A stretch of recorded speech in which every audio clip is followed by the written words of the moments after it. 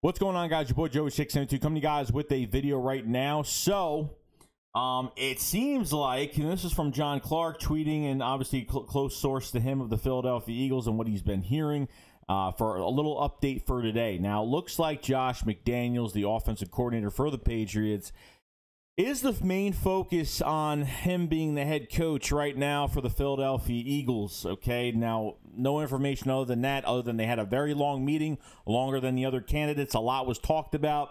Josh McDaniels hasn't been offered, head coaching jobs to other teams because honestly, he burned a lot of bridges. Okay, head coach for the Denver Broncos, he was fired within a year and a half. Okay, 2018, when he was hired as the head coach for the Indianapolis Colts, and he had a staff all ready to go there. His staff went there, signed their deals.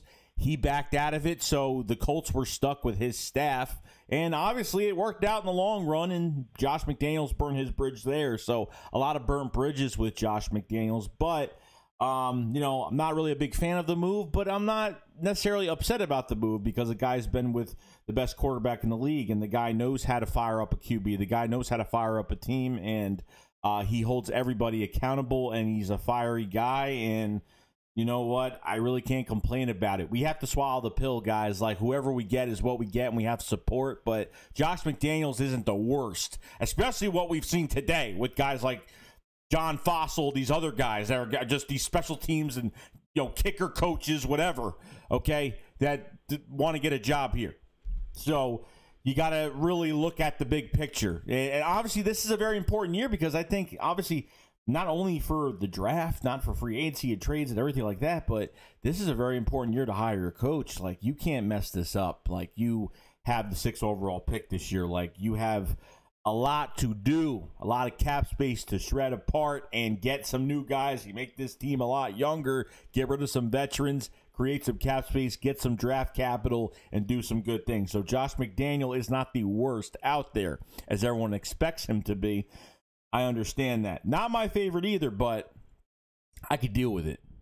I could deal with it because of his resume. I could deal with it because of who he is, his personality. I could deal with it because I know that he works with quarterbacks really well and gets them fired up and really puts the team fired up. So that's what I got to say about that. Now, obviously, Todd Bowles interviewed yesterday. The rumors there is that the meeting went very well. I don't know. An attractive candidate for the Philadelphia Eagles. I don't know why he's attractive. His defense, superb. Defensive coordinator is fine.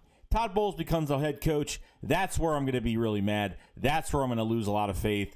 That's where I have no trust in it. After seeing him with the Jets, I couldn't do it. I understand the Jets are a mess. At that time, they were a mess as well. But you know what? I don't think he's head coaching material. He might as well stay in Tampa as a defensive coordinator as of right now. Okay. Now, other news. Duce apparently is already getting some, I don't know.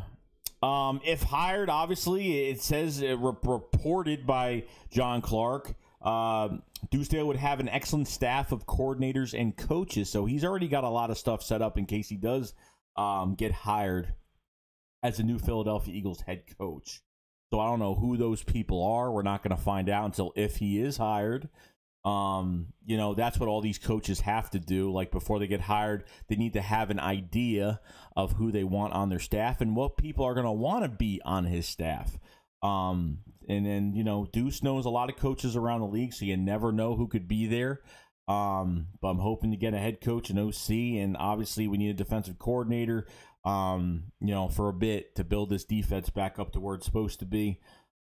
So there's a lot of stuff going out there, guys, and they're still interviewing people, and there's still a lot of things. But the big highlight to this whole thing is that Josh McDaniels is the front runner. He is the main focus for the Philadelphia Eagles. And I think with his resume, I think the Eagles have a lot of trust. Obviously, a lot was talked about, okay, because they know that Josh McDaniels like to have a little control over personnel. Not fair to have a guy like this come in, or any coach to come in and have no control at all. That's what Howie and Jeffrey Lurie have to live with. Sorry, but no one can just agree with you all the time. there's someone else that knows how to make this team better. Just because you own the team doesn't mean you know how to make this team better. It doesn't mean that you know. Doesn't mean you just own the team. That's it. Like, you know, bring in your experts, bring in the guys that want to be here and fix this team, and that's what it's all about. So that's what I'm getting from all of this. Todd Bowles, they liked him very much. Josh McDaniels is the front runner, and if Duce Staley gets hired, he already has a set bunch of coordinators and coaches ready to be by his side when he becomes the head coach, if he gets hired to be the head coach. So let me know what you guys think about Josh McDaniels as the front runner, Todd Bowles as a very attractive candidate, and Duce Staley already having his staff already prepared and ready. So let me know in the comment section below. I will see you guys later. Chicks, what up? Fly outside. Peace out, guys. Peace.